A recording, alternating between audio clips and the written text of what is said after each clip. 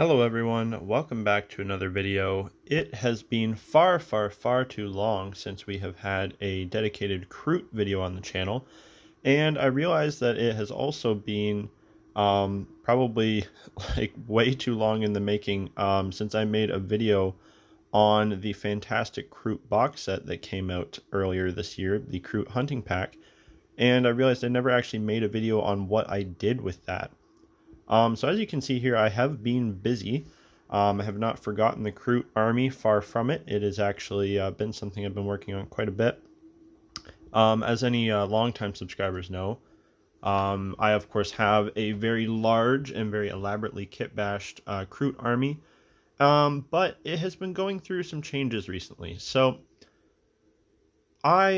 as you know, my previous video will attest, I'm not huge into the playing of 40k right now, but one thing I am interested in doing, and I wanted to do this year, is enter something in the Armies in Parade painting contest they do every year.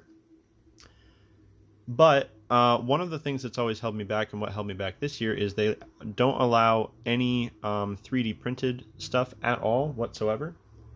And basically all of my armies, including the Kroot one, use at least a little bit of that. Like it'll be a head here, or a little part here or there, or whatever.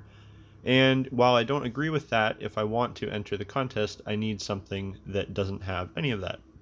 So I've been kind of going through the Kroot army little bit by little bit.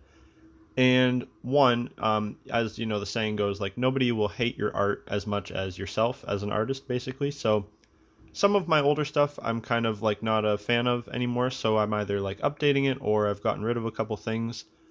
And with the goal of basically making like as much of the army as I can like more legit, just for like my own personal preferences, like as far as making it so that it can be entered into Armies on Parade, and also just like making stuff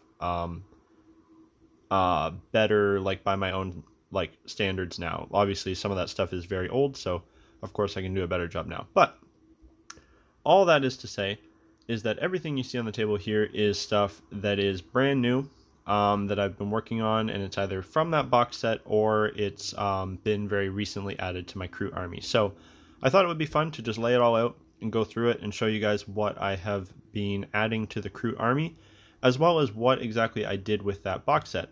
I made a video on the Leviathan box set, the Tyrannid one, and that one was very popular. I showed off a lot of kit bashes that I did in that, and I of course did some kit bashing with the Kroot box set, although I was very happy with everything that they had in here. So without further ado, I'm just going to start going through. Maybe I'll go from right to left and just kind of show you everything here and what all I've done.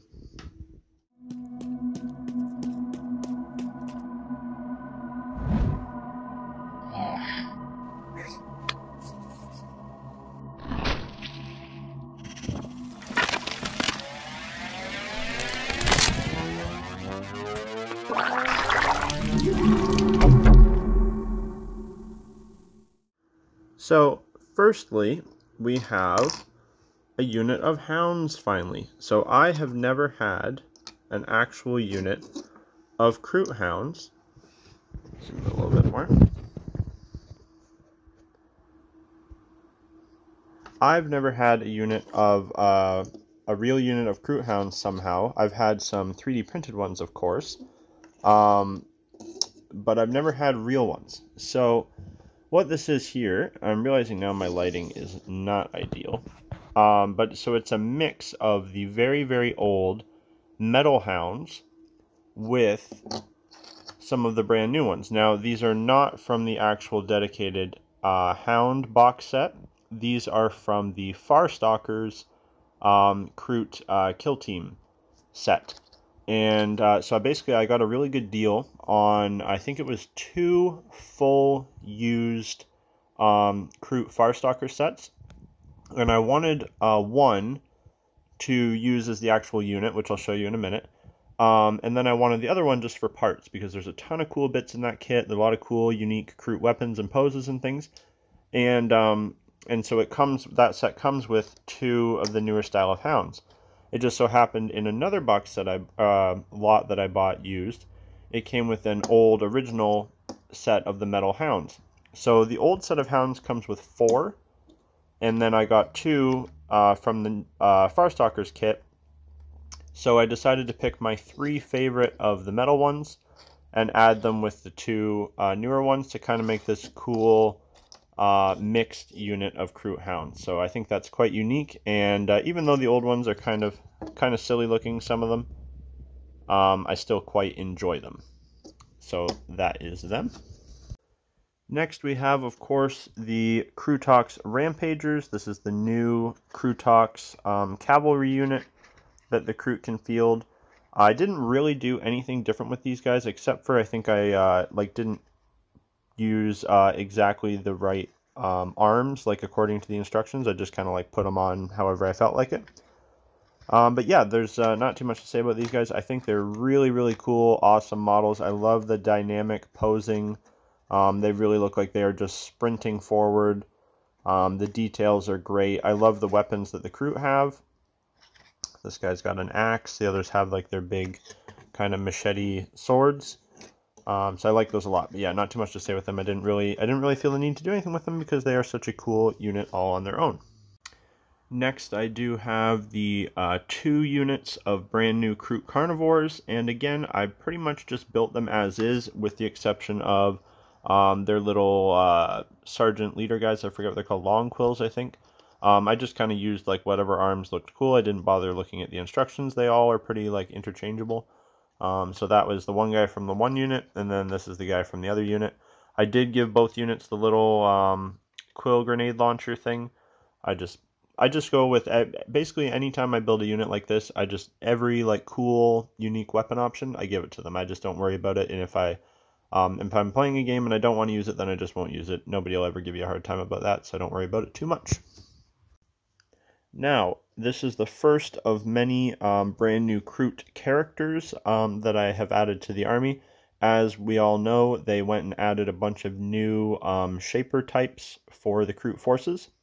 So this is the ancient Blackstone Fortress unique Kroot character, Dayak Grek, I think you say his name, who doesn't have a role in the army anymore, but I think he's pretty perfect for a trail shaper model. So I went ahead and added a little scope for him.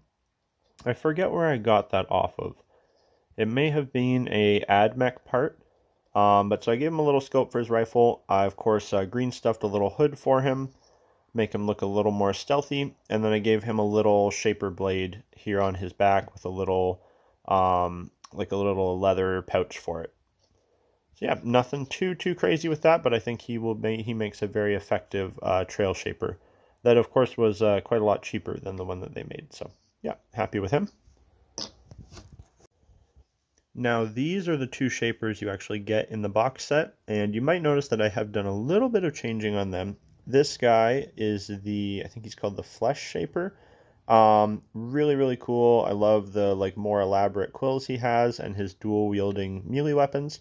I did switch out his little axe weapon that he has for this cool bone axe. I believe this is from a some sort of an Age of Sigmar Khorne warrior, maybe one of the ones from Warcry. I forget where I got that exactly, but yep, I just gave him a little weapon swap there. I just thought that looked very cool and very Krooty. And yeah, nothing else really to change on him. I think he looks great as is. And then this is I think they're called a War Shaper. Again, really, really cool model. Super happy with him.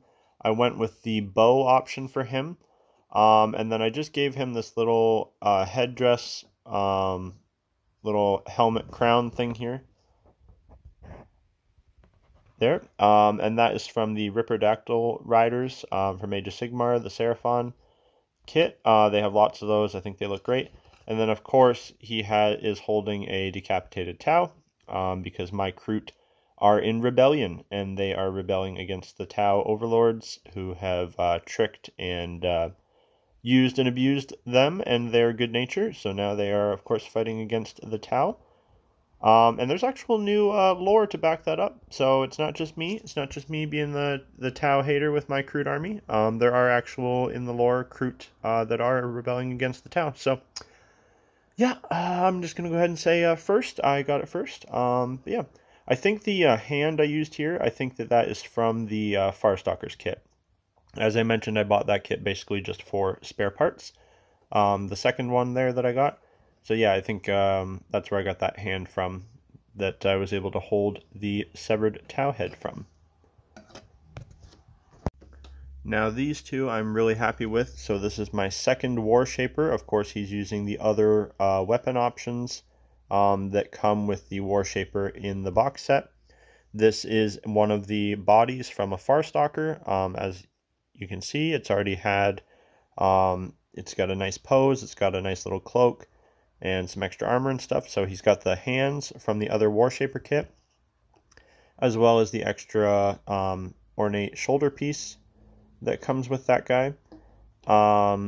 We've got this little shield on his arm here. That's also from the Ripperdactyl Rider Age of Sigmar kit, as well as his little crown crest thing there. And all I did there was just extend out his cape a little bit, get a little more elaborate. But yeah, I think he looks very cool as my second War Shaper.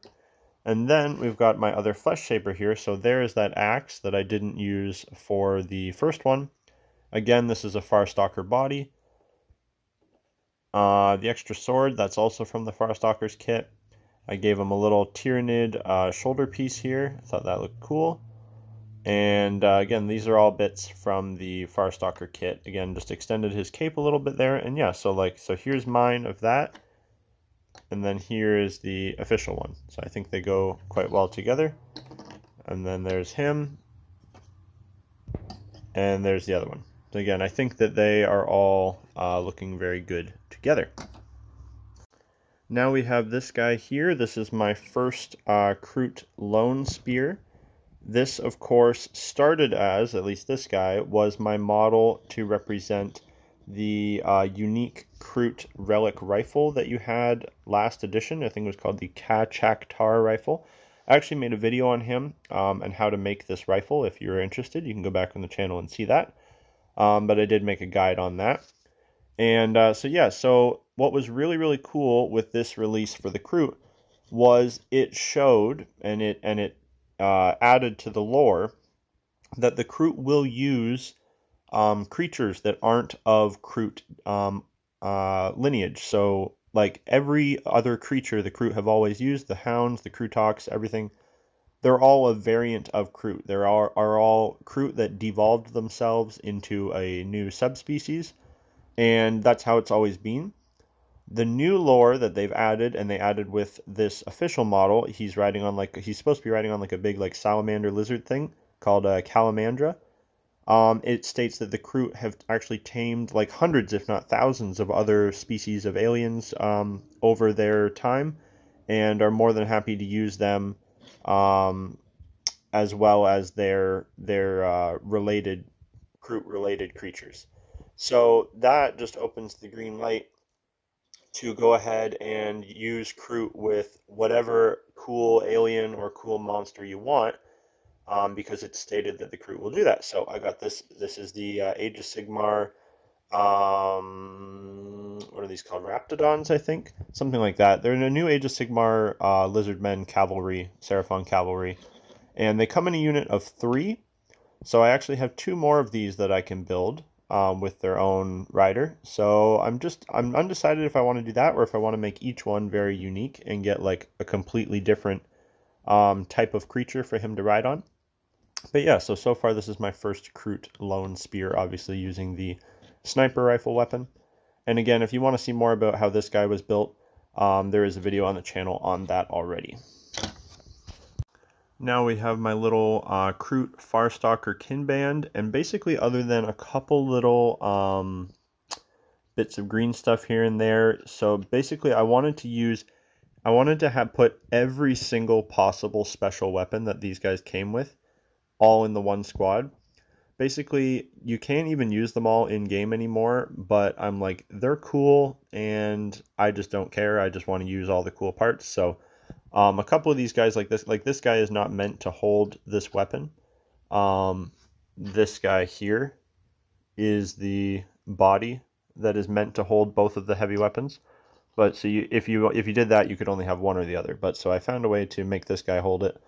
And yeah, so I just have every single like cool, unique weapon possible for these guys. Um, and yeah, other than a couple very minor changes, like I let this guy have his rifle on his back because there's not technically a loadout for just like dual melee weapons. Yeah, I just used everything. And like I said, I got a whole nother one of these sets just for all the extra cool parts. So there will be more kit bashing to do with that. Like I might take the other one of these guys with his sniper rifle and use that to make another lone spear guy. So something like that you might see in the future. But yeah, there's nothing too special with these guys. It's a really cool kit. I love all the poses, love all the unique weapons. I've said my complaints about the kit before.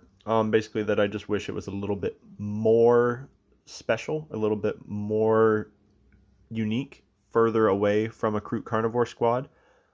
Basically, I just wish like you had the option to give everybody a special weapon, or like maybe it was only a unit of 5, but they all have this thing, or something like that. You know what I mean? Or a unit of 5 and they all have sniper rifles. But anyway, I've said my piece on that lots of times. But very cool kit.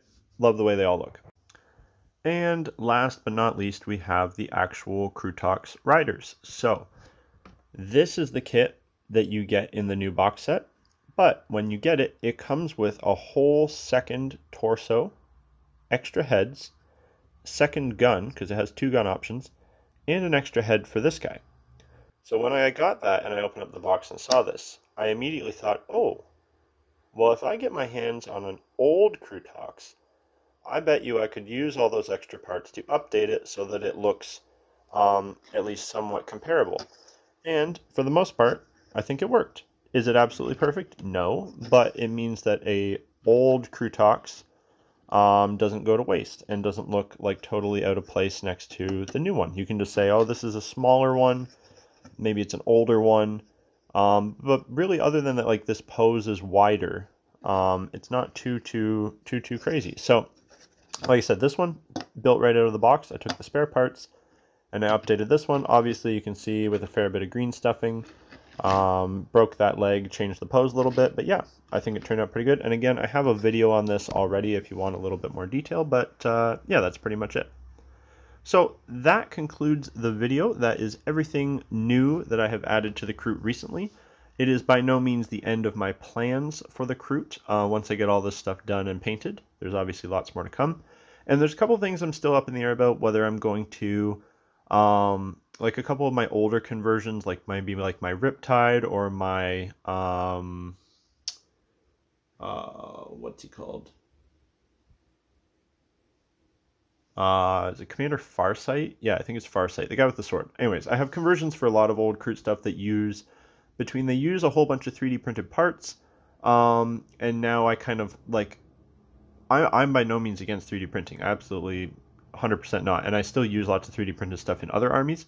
Just for this one, I kind of like the challenge of trying to use all like real stuff just so that one, it kind of goes together better, and two, it's like if I ever did want to enter them in like an Armies in Parade event or something, then I could use all that stuff. And for the most part, it's just little things like head swaps or some extra like hands and stuff like that. And I think now, with knowing what I know now and with like the more stuff that's available, I think I could, any of those older kit bashes I did that I'm now not super happy with, I think I could do them better or do a different one that I like more now. So yeah, anyway, so expect more Kroot stuff in the future as I continue to work on this army. Let me know of any stuff you would like to see, whether it's like painting guides or kit bashing guides, things like that. I never really know with you guys. Like, it's hard to predict. Sometimes I just make a video laying in my bed, bitching about Games Workshop, and it's like the biggest video I've done in the last 6 months. And then other times I like put out something I'm super proud of, and it's like, not really. So it's very funny. It always gives me a laugh, like what people seem to be interested in, not. But anyways, guys, if you want to support the channel at all, check out my Patreon. It is linked down below. It's where I post all my work in progress stuff early, so you get to see stuff that I'm working on ahead of time, as well as I do little like guides and things, like little extra painting guides or kit bashing guides on there. It's nothing too crazy, but it's also only $1, supports the channel, and all that good stuff. Also, check out our channel sponsor, Lord of Skulls. He sends me all kinds of cool 3D printed World Eater and Chaos stuff, which I review on the channel. And then I offer you guys a discount, which my code is KrootDude. You can check out his link down below. And yeah, that's about everything for today, guys. I'll see you in the next one. Bye.